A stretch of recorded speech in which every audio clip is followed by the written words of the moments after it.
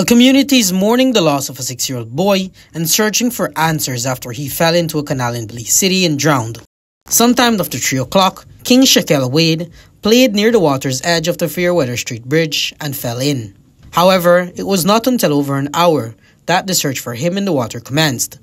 The young boy had not long arrived at the home of his babysitter, 56-year-old Jennifer Fitzgibbon, when he disappeared. About 3:30, his sister come and asked me where King, so I tell her King there front up on the fridge. But when she gone, they say King no there. So I come out and I holler for her. So I said, where you could go? So I tell she go check home the house, can like go home the house.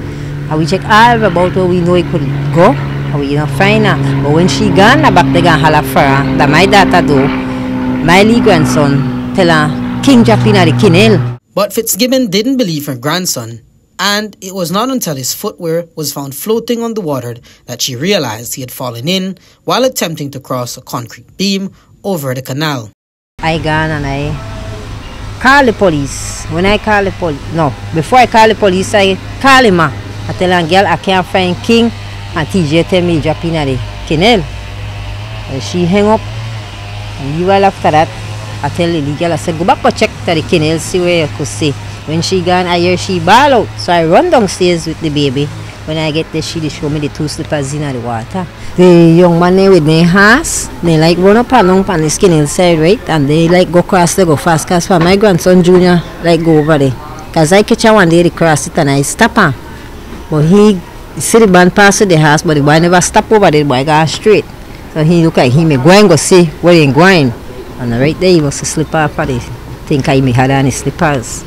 An entire hour had passed when police and residents of the area became aware of the situation, prompting immediate search efforts.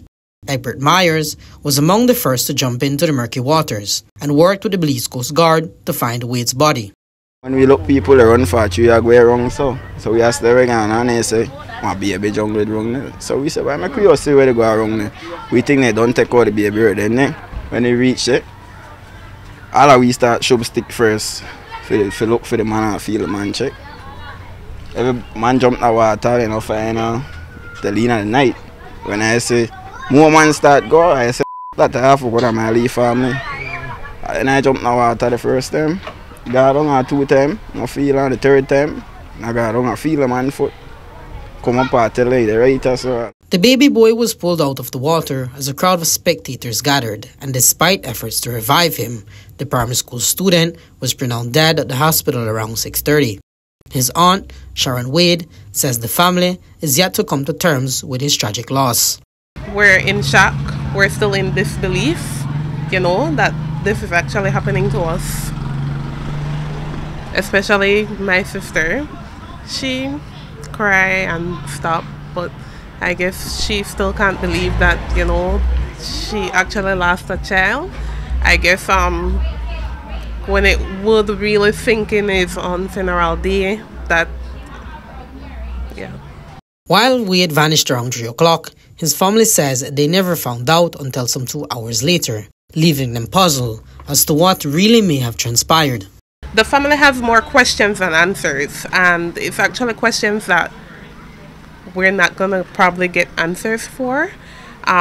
We still want to know, what happened to King-Shakel. We want to know who was there. We want to know when my nephew alerted the first adult, why was nothing done.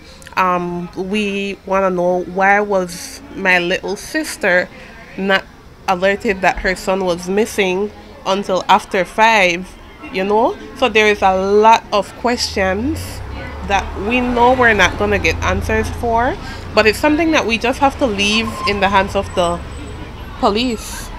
While many mourned and grieved the loss of the baby boy, his family gathered today at their home on South Street, remembering him as a vibrant soul he was to everyone around him. King was joyous. He was so very jovial.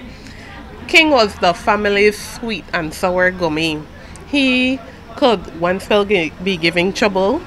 You would hear him because the neighbors would tell you, you could hear when Miss Erica beat King, but right after that, King will do something to make you smile, to make you laugh. He was very, very sweet. He was an all-rounder.